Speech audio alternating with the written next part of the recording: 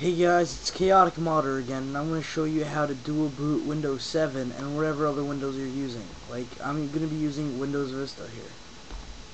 Okay, first thing you're going to need is obviously Windows 7. The first thing you're going to do is you're going to go to Computer, you're going to right click, and you're going to go to Manage. Takes a little while to load up. Okay, once it's there, you're going to go to Disk Management.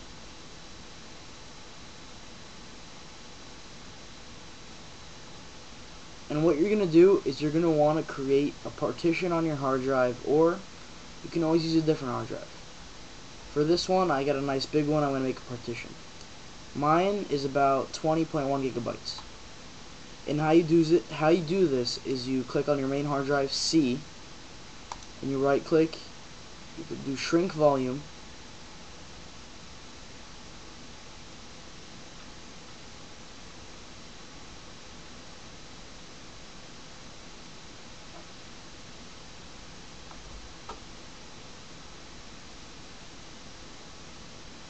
then what you're going to do is you're going to put up the space of how much you want to shrink. Since I already did this, I'm just going to click cancel.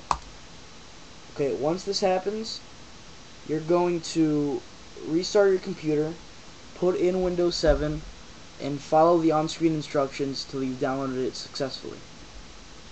Okay, once that's done, you're going to need something called Easy BCD 1.7.2. You're going to open that up, and this is a really easy application for a boot manager. You're going to go to Add or Remove Entries, and you're going to go to Windows. You're going to do Type. Just put Windows Vista or Longhorn. Put the drive. Put the drive of the partition you did. For me, it's G. You can name it anything. I named mine Windows 7. You could even change the bootloader, which is here or here. My bad. And what a bootloader is after a certain amount of time, it'll go to your default OS. Mine is Windows Vista. Okay, guys, you can always get Windows 7 somewhere on Demonoid, and I'll put up a link for Easy BCD on the video.